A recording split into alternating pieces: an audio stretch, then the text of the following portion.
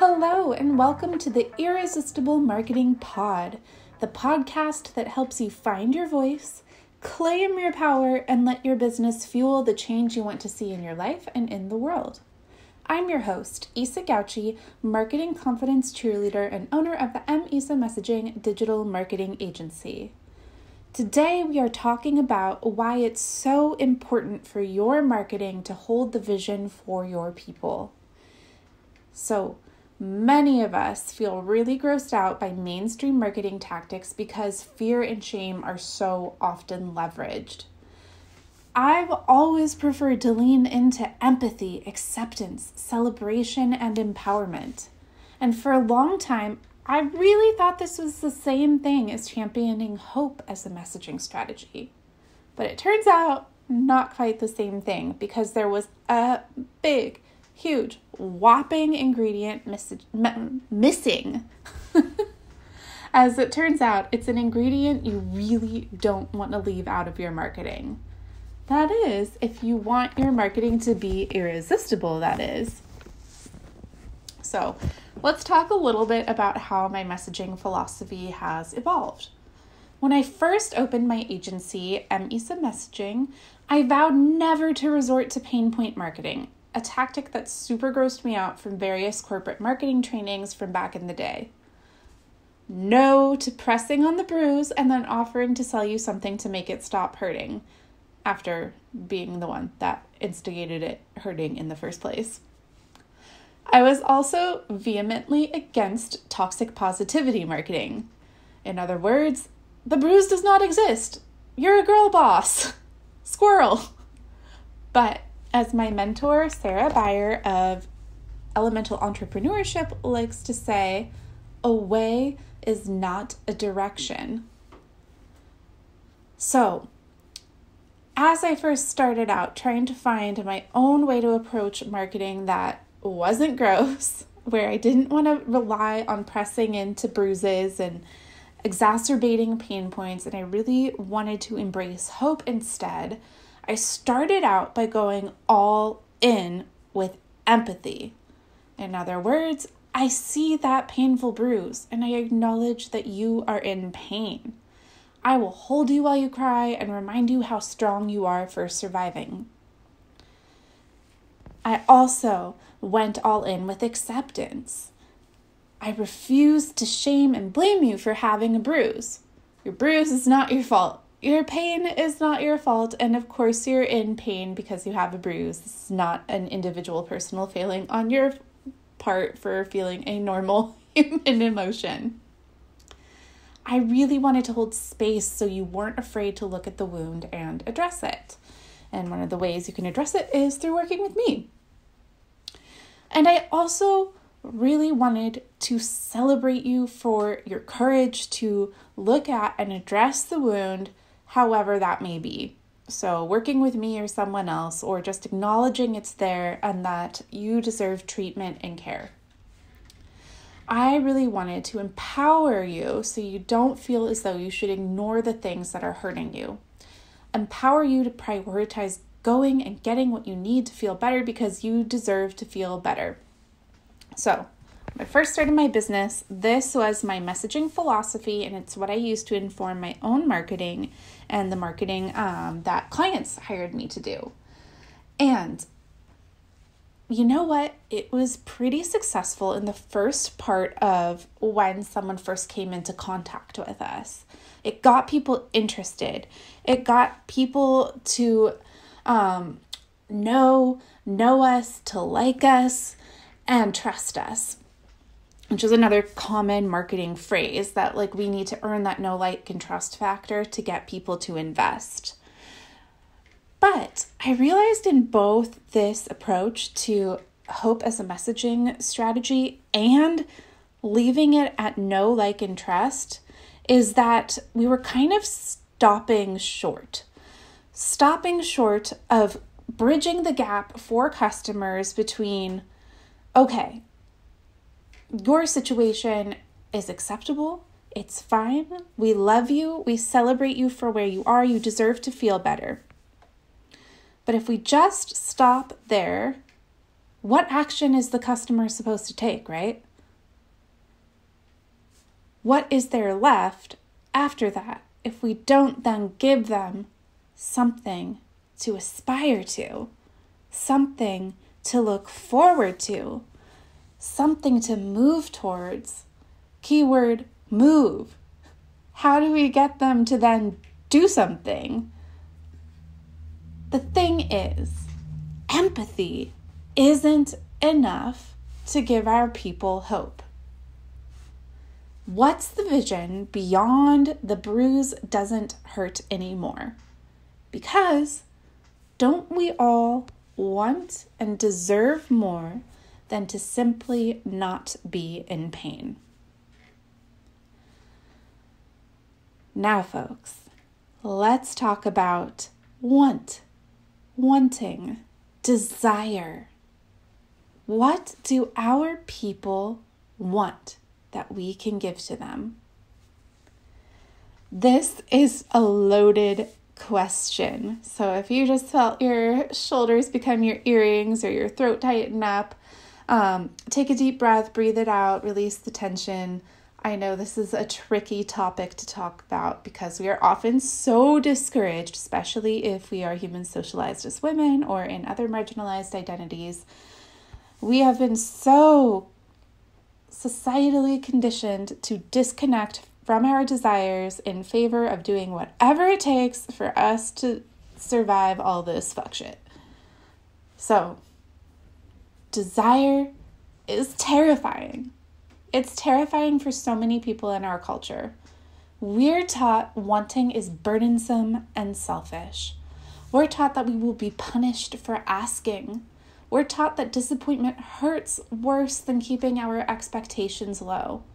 So no wonder many of us feel really super duper disconnected from our desires. When we're trying to survive, we don't have the luxury of wanting. So this is why pain point marketing has been effective. If all we can feel, if all that's in our frame of consciousness, in our vision for the future is the pain, of course we want to buy something that's going to just like make it stop. But when marketing can give us permission to want something beyond just a relief from pain, that's powerful. When it opens the possibility of getting something we thought we'd never be allowed to have, that's fucking irresistible marketing. So here's how my hope as the messaging strategy has evolved to now, and why the results in my business and the customers I'm doing marketing for are like going big. Not going home, they're just going big. So, new philosophy. It's very simple. You deserve to get what you want. That's what we tell our people. You deserve to get what you want. I tell my cheerleading clients this over and over and over again. And almost every single time, it stops them in their tracks when I say, you're allowed to have what you want. You are allowed to want what you want. You are allowed to focus on what you want, to do what you want. Something opens up in their facial expression, like a light seems to turn on from inside them. Like it seems like their skin literally starts to glow. They look like like a Neutrogena commercial or something, like glowing skin. Shoulders drop. Big exhales are exhaled. Their eyes are bright and they tend to look upward. And I think it's because when they hear they are allowed to want what they want, to get what they want, that they deserve to get what they want, they suddenly have given themselves the permission to start imagining all the possibilities. And shockingly, they haven't been told that they deserve to get what they want, do what they want, be who they want very often. That's why it is so powerful every time I say, you want it, you can have it. Here is the main caveat though. I do not try to convince people they want it. If they want it, if they don't want it, they're not an aligned customer. Convincing isn't the job of my marketing. Communicating is. So if I'm offering something that they don't want and they go on about their business, my marketing has still done its job. People do struggle with feeling allowed to want what they want though. So the job of my marketing gives them permission to want what they already want. And like we said, since it's so conditioned into us to disconnect from what it is that we want, some of us might not realize or have clarity on what it is that we actually want.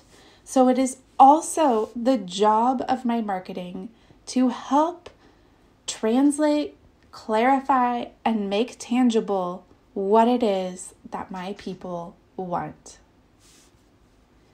The job of my marketing is to give people clarity and vision around their true desires.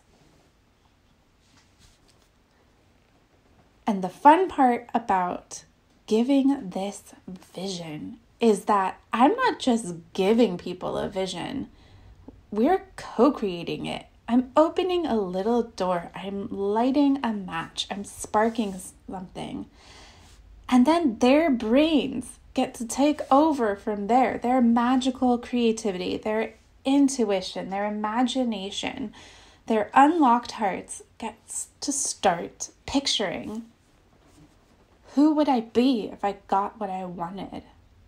How much more good could I do in the world if I got what I wanted? How much more space, kindness, and love would I have available for the people around me? The pets, the earth, humanity. Who could I be if I didn't have to devote all my energy to just surviving? Where could I go? Where would I go? What would my home look like? How would I feel? Who would be around me? Who would I be hanging out with? What would my hobbies be? What would I wear? What would my relationships be like? What would my bank account look like? Ooh, doesn't that feel so bright and so expansive? So few of us indulge in asking questions like this, sinking into desire, daydreaming on purpose. But it feels so good to do this. And marketing that taps people into this state of consciousness, that is fucking irresistible marketing.